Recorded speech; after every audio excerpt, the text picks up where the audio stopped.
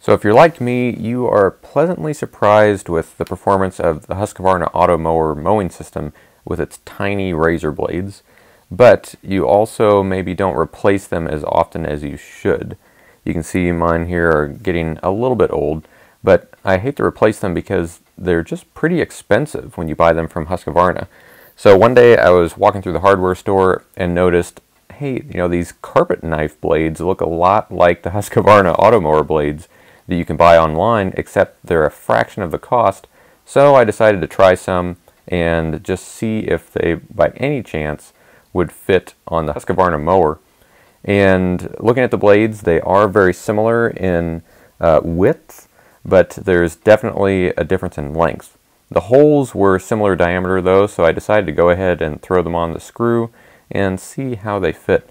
And aside from being a little bit loose, they did fit pretty well. They were just obviously much longer than the stock Husqvarna blades, or even the premium endurance blades, which you could see on Husqvarna's website. And that length did pose to be a problem because obviously it was hitting the inside of the mower deck, as you can see here. The blade was not able to just rotate freely in the flail type fashion without hitting the inside of the deck. But rather than return them, I just decided I would go ahead and try modifying them to see how they would turn out. So I shortened them to 2 inches using this wooden fixture that I made here.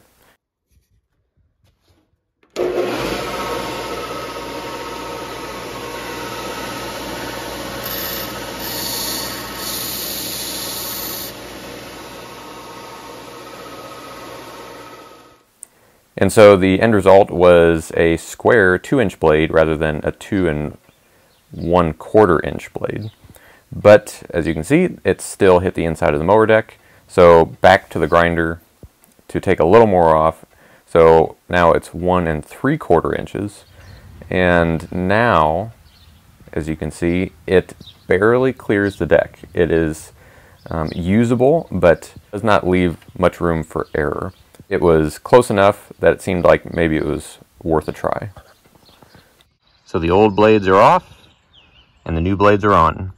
So these are the carpet blades that have all been shortened to 1 3/4 inch in length, and that is the maximum length that's allowable while still clearing the deck. Before we make a verdict on whether this is a success, let's see how they cut in the yard.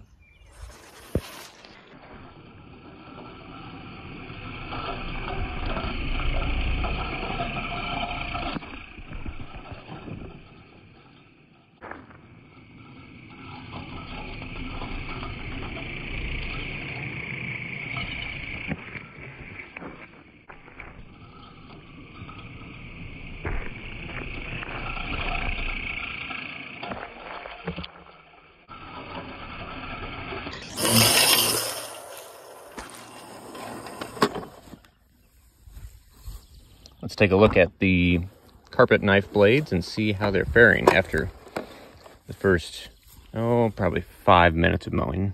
So the first thing I want to check is make sure all the screws are tight, that they are not loosening for some reason. I don't see any grave damage on the inside of the mower shroud, although there is a little nick right there, you can see. So I would say these blades are still a little bit too long.